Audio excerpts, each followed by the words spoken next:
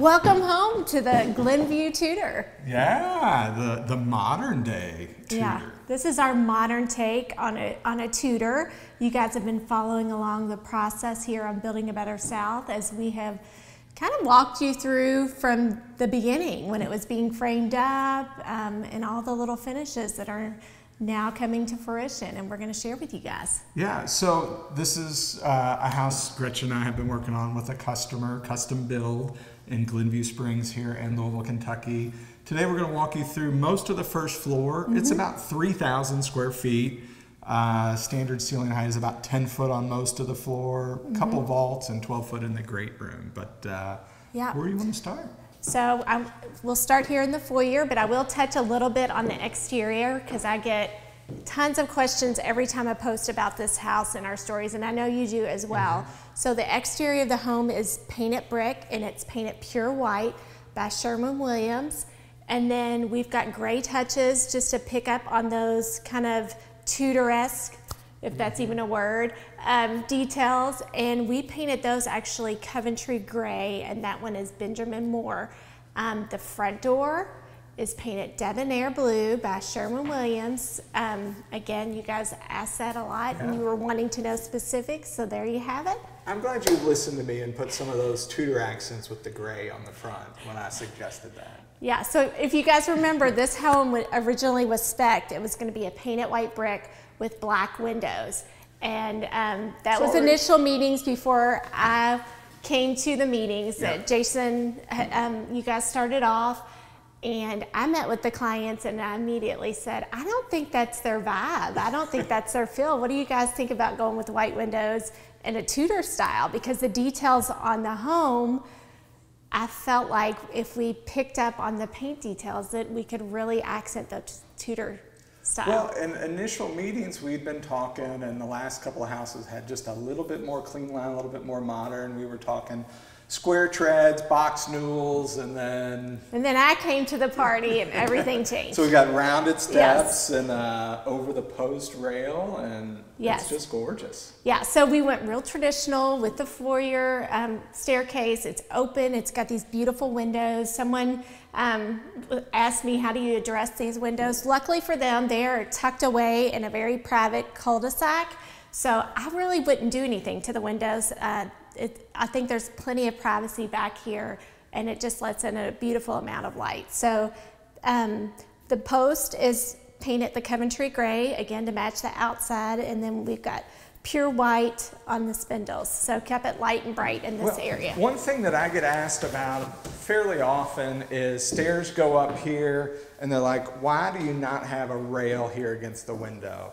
And you know, we're about, gosh, 2.5 inches from the window here. So it's tight, it's still open to the basement, but it does not require a railing for us here by code. So that's how we... Oh, so that's where you sweep all the dust bunnies, and that's where they fall. So when you're sweeping the floor, you just sweep them over to that area. Yeah. Well, and one thing I do like about these windows is, so this goes to the basement, which we're not connected there, but it sheds that natural light to the basement, to the second floor bonus room, and then also floods that first floor with the natural light. Right. Gosh, I feel like we've spent a lot of time here. We've got this cute little window seat, hoping to get a custom little cushion made for this area. And then that takes you directly in, do you want to join me now? Into the family room. That's how it usually works. I sit down for 2 seconds. And Come on, back at it. We got to get this house finished. They're moving in. Yeah. So welcome to the family room. This family room size is what? So we're about 18 feet deep by almost 21 feet wide and 12-foot ceilings. And we've done that mainly with a drywalled coffered ceiling, and then finished it off with an oversized 7-inch piece of crown molding. Yes, and I went out of town for a week, and when I came back, somehow the TV got shifted from over here, which we had originally spec'd. And I think behind the wallpaper is still the cable. It's wired back there. But that's artwork. What are you talking about? But we have a beautiful TV over top of the fireplace.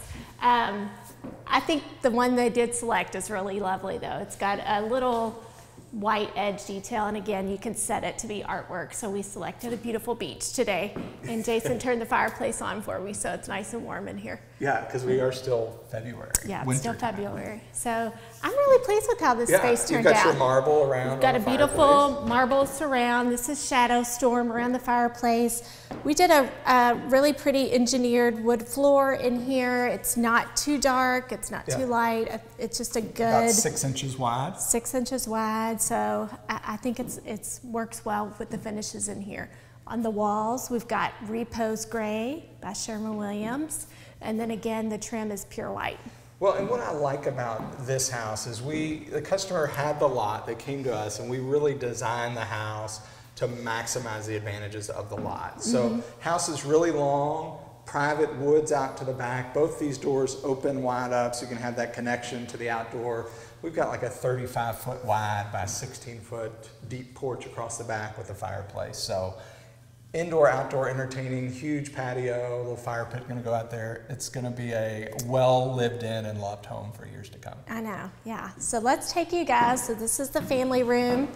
Can't wait for all that beautiful furniture to be delivered in here. And this is the kitchen and dining room area.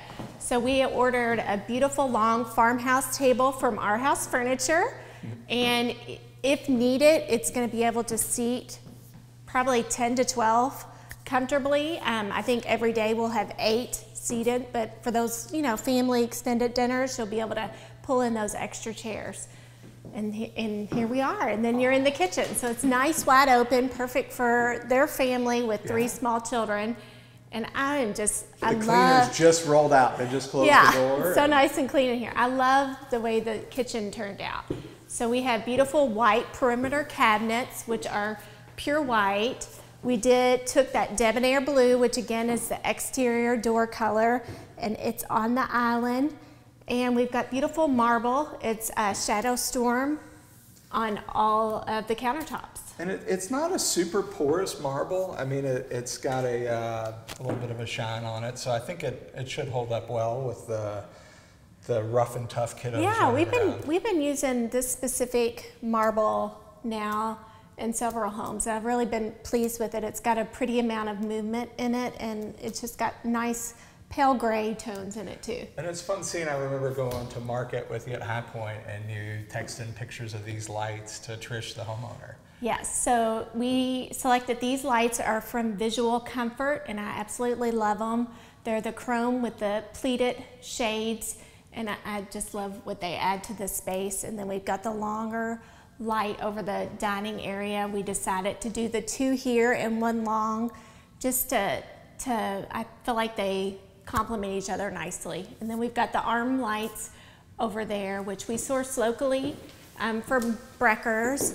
But if you guys love the lights that I'm selecting for the houses, then I would encourage you to follow me on the Like It to Know It app, because I'm going to be sourcing and putting all those lights there, and you can shop directly from that app. So you can just follow me, Gretchen Black, on that. Yeah, cool. And then beautiful farmhouse sink. Yeah, we've got a beautiful DXB farmhouse sink, and then we've got this beautiful chrome, which I love, faucet from Moen. Yep, Oh, it works. Good. Awesome. It's Check, good. make sure that hot water's on too. Yeah. Got your little push button for the garbage disposal in there. Yeah, garbage disposal. This one pulls down, which is so nice. And to keep with the traditional vibe, we went straight subway, except the little, the homeowner's favorite tile here. Yeah, so we added this little detail, which I love. So just to kind of break up all the white of the cabinets and the lightness of the countertop, we added this marble floral detail. And then of course, I think it complements nicely with the pot filler. And that is Moen Moen. again, matches. Yeah. Okay, perfect. Inset cabinets, Yep. beautiful. They're tall. Refinished interior. Yep, and crystal knobs. So again, we source all of our knobs, because I get asked that, through the cabinet, through Century Cabinets. But if you're looking for some great knobs, Top Knobs has some great options to look at. And I love how the drawers, you've got these oversized pulls instead of the little knob or short pull. You've just got those big pulls. It's very, just feels sturdy. Yeah, when you have an oversized drawer like this, you have 2 options. You have the option for an oversized pull like what we did here, or you could separate it and you could put 2 cut pulls. So we went with this because we just like the look and feel of it. And we've decided to hide the fridge behind the panels here. A like your addition of the glass here. I'm sure you'll be shopping for some pretty decorative Well, yeah, plates. you have all those pretty dishes, you know, your china that you want to display, or your pretty vases that you have, or platters. So we have that little area. We have a little wine chiller also. Yeah, and the kitchen really is the hub of the home. As we go out of the kitchen, we kind of have a central corridor that has the kiddos' work zone. So they have 3 kids, they each have their own desk, and then they opted to put, you know, a little bit of storage up top with the closed doors there to keep the messes out of the way. Yep. And then Nice big wide drawer for pencils and papers and notebooks underneath there.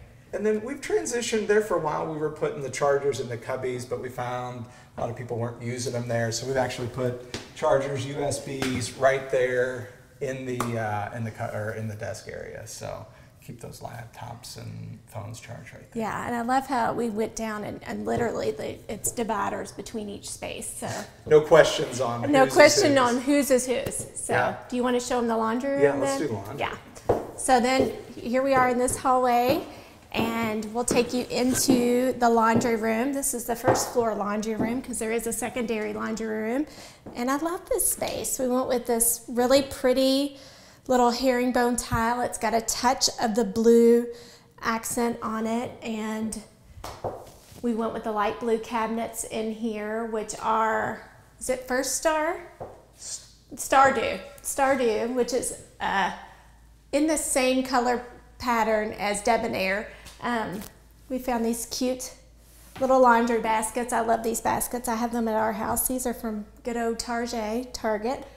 And we've got the same marble in here. We've got a really pretty chrome fixture. We've got some lovely GE washer and dryer. So I think this is a really bright and happy laundry room. I wouldn't mind doing laundry in this space. You can overlook the front yard and watch the kids and see what's going on. We've got to iron out one more little detail. Well, I'll let you. I was saving you for the favorite detail. I know how much you love this. I know. It's such a simple thing, but as opposed to seeing the ironing board hanging on the wall or left out in the kitchen, we've color matched this with the cabinetry, and we simply pull down right there, plug in your iron, sits right here. I think we've even got a little light there. Yep. Oh, it works. So you can tie the cords in there and whatnot. So. And then it's got the metal plate, so if you are putting the warm iron back up here, you'll put it against that, so you're not putting it against the wood. I know, they think of it all. You don't even have to think so. So must have for, not a must, but it's a nice have. It's a nice detail to have. So, all right, let's show them other details. More? All There's right, more on this first floor. That rhymed. Did you like that?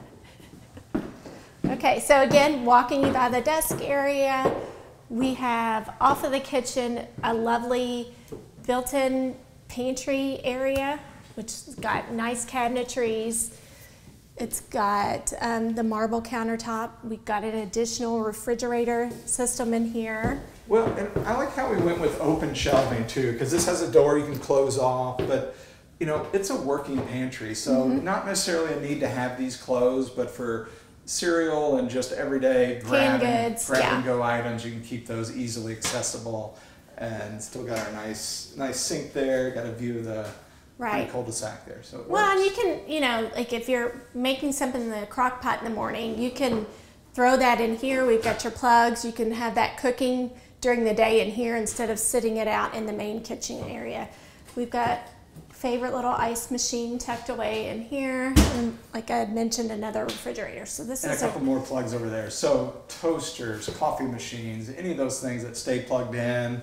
It's just a nice out of sight, out of mind. Right, it just keeps it tucked out of the main kitchen area. All right, and even though the mudroom is kind of the off the beaten path area, there's so much pretty to offer in there. I know, I love this space. I like the fun go. little details that we incorporated. I hope you guys are enjoying this tour. As you can tell, we're super excited about this home. As we go back to the mudroom, I do want to point out one thing. We did put a smart home system in this house. So we've got a couple control panels here. It's our Control 4 system. We control the TVs, the security cameras, lighting, and it's a splurge item, but it's, you know, it's not a super expensive item to add as people think of home automation. So it's a great affordable addition. We've been doing that quite a bit. We have that in our home, and we always have music going, more so than TV, and it's really just nice. Well, it ties into the Apple world. I don't know how, but it adjusts. So as the sun sets, the lights can come on and off however the sun is. So the lights are always coming on at night. So that's right. All right, enough of the boring stuff. All right. Back to the pretty. So we have our secondary entry, which you can call your friend's entry, or the kids can come in through this way. So we have the garage door back that way, and your friend's entry through this door. So let's welcome our friends in, and we got to show up. I love the railings that we ended up with out there. So kind of went with, instead of a standard picket, we just put them on an angle. I think that was C3, our architect, had that idea. So your blue ceilings, really a nice touch, and hopefully I didn't let in too much cold air. I know. Good. We've got it nice and warm in here today. So we've got two separate areas. We've got a built-in with cubbies. I love this. We painted the debonair back here for just the cubbies. We added a little bit of shiplap because the homeowner had requested some shiplap. And I love this. So we added this cane detail on the door. I ordered it and had our great trim guys. They're awesome to work with. So they built out these doors and added this detail. I love it because a lot of times the stuff that you put up there is a sports equipment. So having this cane allows ventilation so you don't just shove up the stinky Pretty sports. and function. Yeah, sports equipment up there, and then when you open it, it like knocks you out because it stinks so bad. This is coming from a boy mom. So this way, it constantly gets airflow up here, which I love, and it's pretty. Again, just the chrome details. Well, and I like how we got it to the trim guys early enough that they were able to seamlessly integrate. So when it was all painted, it just, it looks like a professional cabinet maker made those, and it really, it's because this came raw, which is in like a neutral, wood tone material. So we opted to paint it all out. And then we've got another little cubby over here with the bench. And so you can put some little baskets tucked away. We've got 3 hooks. Again, they've got 3 kids. And I love this little detail and how we did the contrast with the shiplap. And I like your little curve detail on the top. No, I love that. It's so simple, sweet. Yet adds a sweet little touch. Yeah, so do you want to show them the powder room? So back this way, we've got, this is a back door out to that back patio kind of area. Mirror of that front porch. And this area we decided to tile. I love this tile. This is from Floor and Decor, and it's like a cute little blue floral tile. I dressed to match it today. And this is the powder room. This is a really big, oversized powder room. So we did a really pretty white vanity in here with the marble top, and then we've got really pretty faucet in the chrome, and it's got the hot and cold little details on the faucet. We've got this wallpaper. It's actually by Joanna Gaines. You know how she has her own wallpaper line. So this is one of her wallpapers, which we loved. And then we found just this pretty, again, kind of tying those details again, this really pretty cane mirror. Just tying in the cane from the mudroom area. And I love this space. Yeah. And it's got a nice little window with some light. Yeah, going around and adjusting things. So I really love this bathroom. And then tucked behind the wall is the toilet. Yeah, and I think there was some debate on the wallpaper, on which way it went. Yeah. The wallpaper guy, I think, had it. We just deferred to whatever JoJo said in her this book. Is how it this was. is how it was. It's very cool. Got the nice light fixture and a wallpaper. That's a great place to add a special, unique touch to a home in a powder room. Because this is a very customizable with the detail, the vanity, the floor with the white grout, and you in your pretty dress. I mean, it's. I dressed perfect for the house today. Well, guys, I think that's a pretty good. Gives you guys a little bit of an overview of this home and part of the first floor. We didn't even make it to the master, which is another. In the office, Yeah. So maybe next week we can take them on that. So I hope you guys enjoyed a little glimpse into the Glenview Tudor. Big hats off to Gretchen for putting so many special touches on this house, for making Artisan always look so good. Thanks. It's been a team effort. We've had Zach over here helping out Yeah. a lot, and you and Jimmy. So it's a beautiful house, and the homeowners have been so wonderful to work with, and it's been a really fun project. I like when they're open to your ideas and trust your judgment, and you get something that's just a little bit different, unique, and special. So, folks want to follow more of you? You can find me on Instagram, listed as Gretchen Black. And I'm Jason Black with Artisan Signature Homes, and together We're building a better South.